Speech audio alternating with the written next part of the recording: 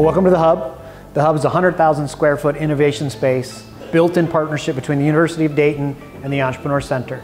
This place is about 50% technology companies and 50% organizations that support technology companies. We're going to show you some other places. So it's a remarkable combination of a lot of great different assets.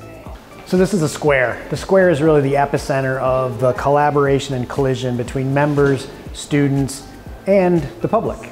It's a great place for that between all the members of the community using the space. So this is the Rotunda. The Rotunda was built in 1903 originally. It's used as an event space now, so it's a really vibrant space, and it's a wonderful addition to the sort of the culture and the community that we have here at the Hub.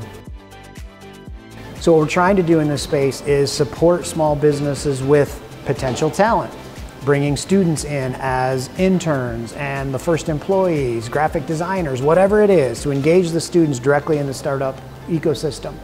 Also, you got to bring culture to the space, right? And so that's what we use the arts and sort of this beautiful historic space to bring a culture to the startup experience.